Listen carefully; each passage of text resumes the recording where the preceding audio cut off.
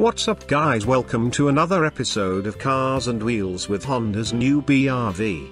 Here's a more comprehensive view of the Honda BR-V prototype, which made its world debut earlier at the Gaikindo Indonesia International Auto Show 2015 in Jakarta. The 7-seater, which is essentially the crossover variation of the Mobilio, offers what the company terms the appearance of an SUV and handling, utility and spacious cabin of an MPV. Key exterior elements include high ground clearance and prominent roof rails for all grades of the car, wraparound LED rear lights and new design 16-inch alloys. No exterior dimensions were revealed for the study, which effectively looks very close to completion as a production vehicle. The BR-V is larger too, considerably longer than the Renault Duster, about as much as a Scorpio. It also has generous ground clearance of 201mm. The side profile reminds quite a bit of the Mobilio, thanks to the pronounced kink on the window line. The side also generates some interesting with a couple of subtle and tastefully done kinks in the metalwork. Another shout out to the CR-V is in the pinched end of the window line. The accompanying release mentions that the BR-V promises class-leading space with additional knee room and headroom,